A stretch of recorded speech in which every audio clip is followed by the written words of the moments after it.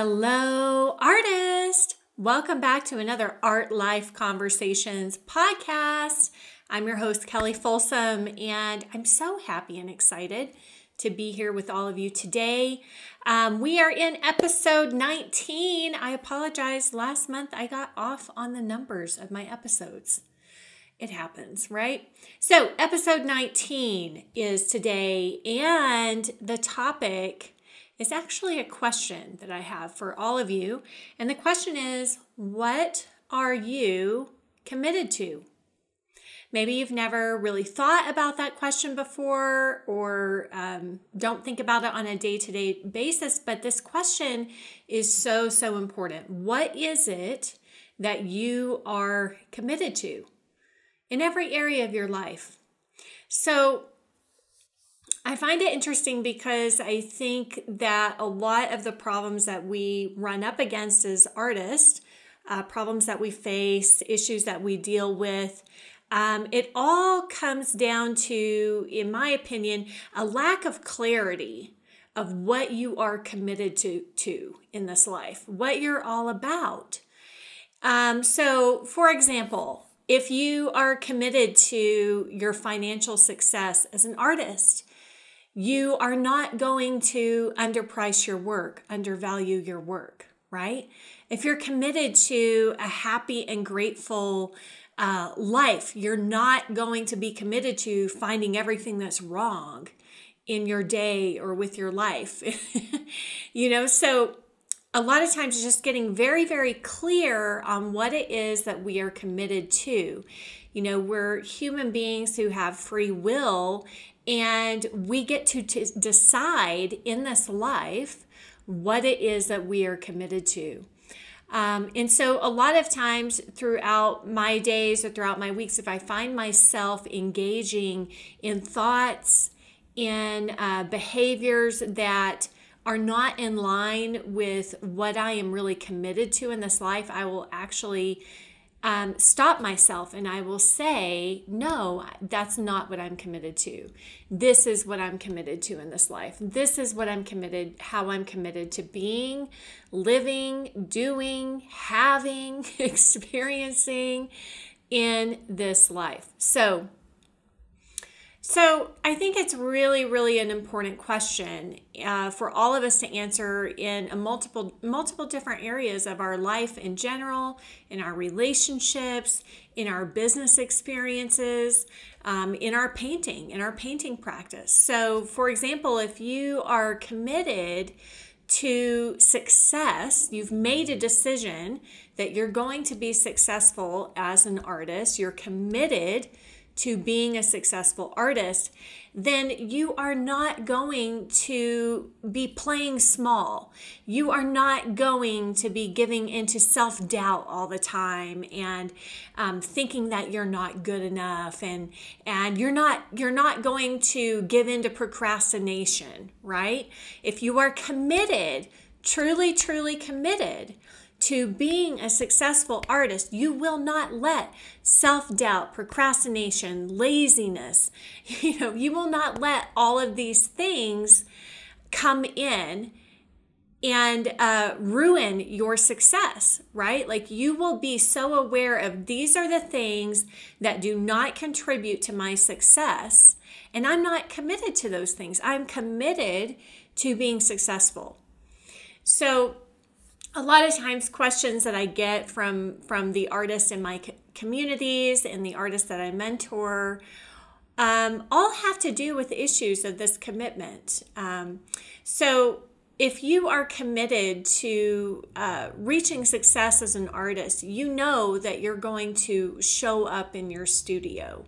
You know that you're going to work hard to develop good habits, good studio habits, put in the painting time, If you want to have financial success as an artist, again, and that's what you're committed to, then you are not going to continue to put your work in situations where it's not going to be valued, where you're going to have to underprice your work in order to sell it, for example, right? So a lot of times we do find ourselves in these situations. We try things out to see, is this the right fit for me?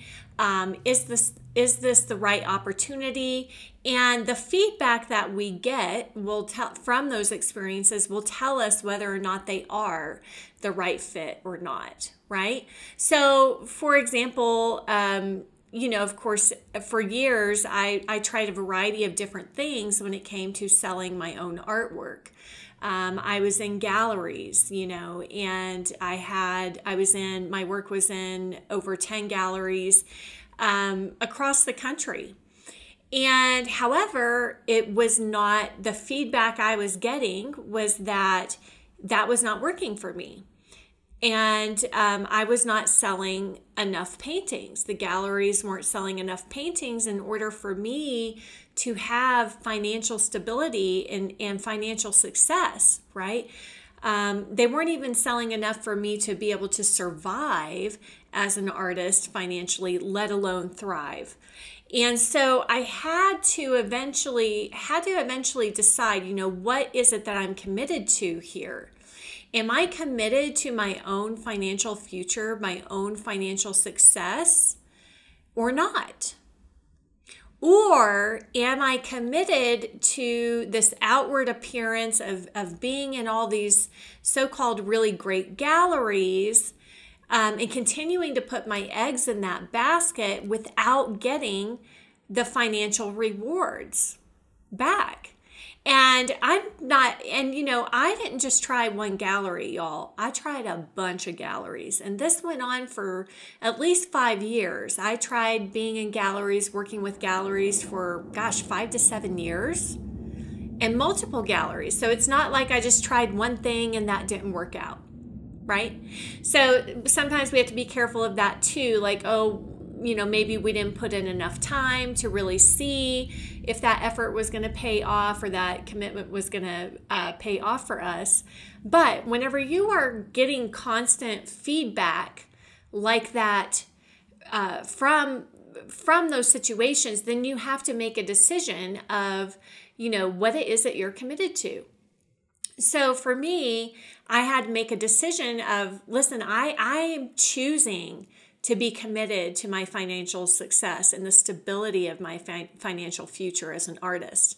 And the feedback I'm getting from this opportunity and this experience is telling me that it's not able to give me that.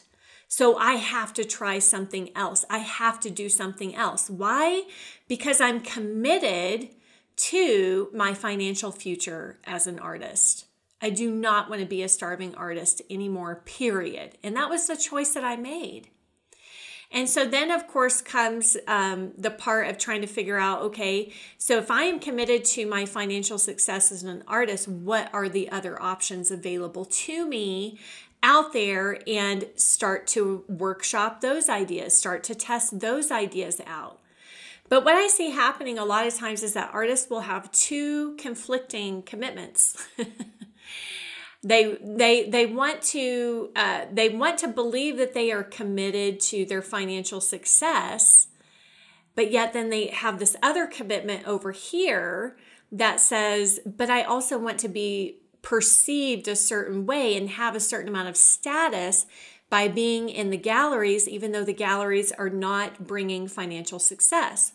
Or they hold two opposing commitments of they want to believe that they're committed to their financial success, but then when it comes time to do the work on their business, right? They're also not committed to that. They're not committed to putting in the time on their business to have that financial success. They're more committed to just staying in their comfort zone and painting all the time rather than building their career, rather than building that financial success. So I'm using financial success as an example here, one example of a commitment.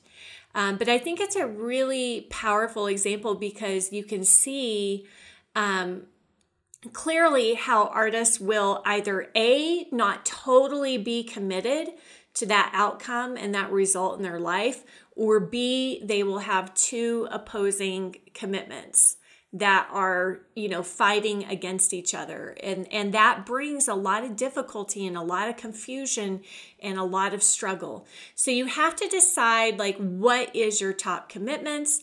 What is it that really matters to you? What's really important to you?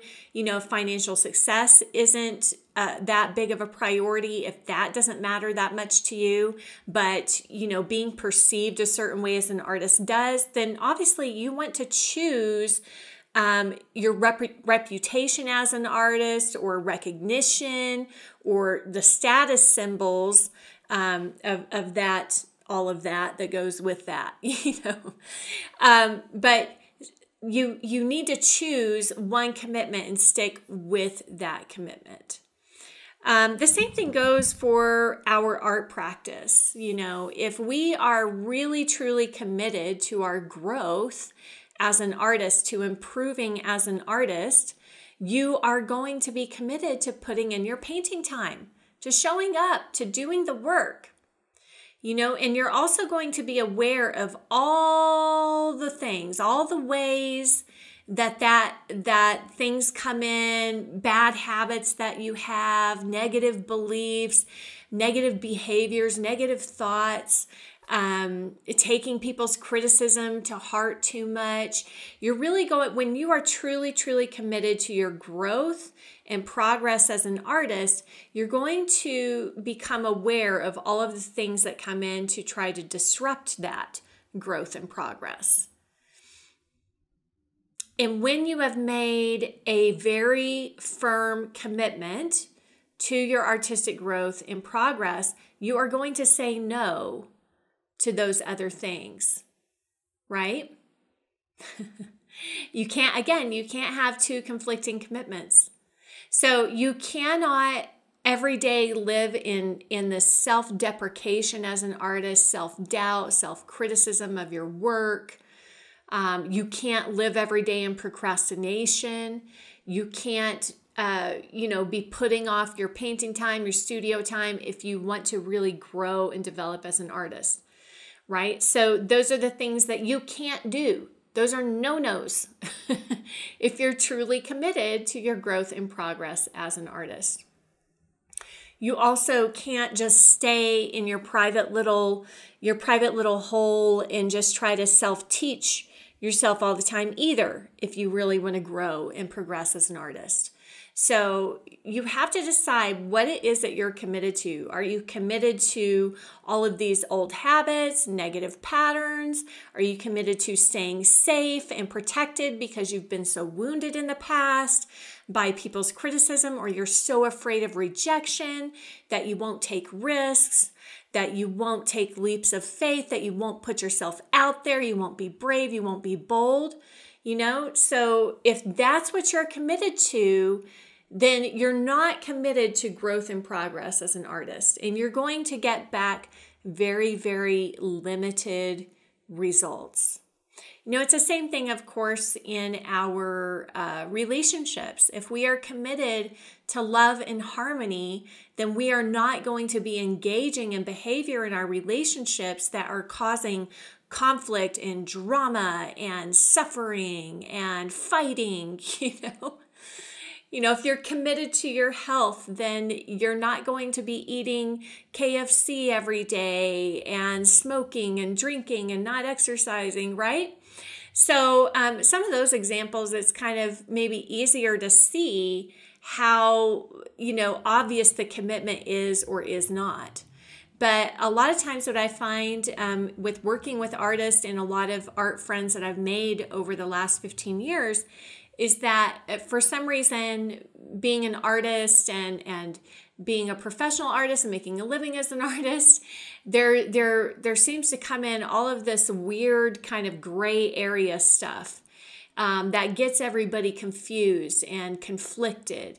And I think it's actually not confusing. I think it's just a matter of a decision, of deciding what it is that you are most committed to. Because it's not to say that you can't, it's not to say sometimes that you can't have both things, like that you can't be in galleries and be a financial success. That might end up being the case for you, and that is fantastic and wonderful. But what it means is that whenever you make a commitment of what it is that you truly want, that you're focused on that 100%. So nothing's going to stop you. You're going to be totally unstoppable once you are super, super clear on this is what I value the most. This is what I'm committed to the most. And so anything that starts to get in the way of that, I've got to deal with it. I've got to rearrange things. I've got to clean things up, right? For example, if you are committed to having a really happy, joyful, grateful day, then obviously we can't be giving into a ton of negativity throughout the day. That would show that we are not committed to having that peace of mind, having that high energy state, having that state of passion and enthusiasm and joy and love. If we're constantly engaging in the opposites of that, right? Now, obviously, none of us, obviously all of us have those moments. I don't mean to be super Pollyanna about it, but to me, it's just a matter of a decision. Again, we're human beings with free will. We have the ability to make decisions and make choices for ourselves in this life.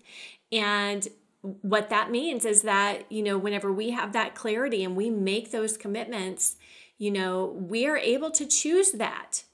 It doesn't mean that you won't ever have legitimate suffering ever in your life, like a loved one passing away, experiencing that grief, experiencing that loss, going through a hardship, like all of us have gone through the situation with COVID. Those, to me, it's like, this is legitimate suffering. This is legitimate hardship. But what I see most of the time is that a lot of the suffering that we're putting ourselves through that suffering, right? So today, I just want to leave you all with this question of what is it that you are committed to? What are you really committed to in your art life when it comes to the quality of your art, when it comes to your career, when it comes to your financial success as an artist, when it comes to how you want to feel at the easel every day as an artist? What is it that you are truly committed to? And then I want to encourage you, once you get clear on that, to stay vigilantly focused on it and really be aware of these are the obstacles that have sabotaged that for me in the past, or these are the things that are not working that I need to try something else, or I need to course correct in that case. So I'm going to leave you with that question today. I encourage you all to really take the time to think about it, write about it, get very, very clear on what it is that you are committed to the most in your art life. And I'll see you in the next podcast. Happy painting, everybody. Bye.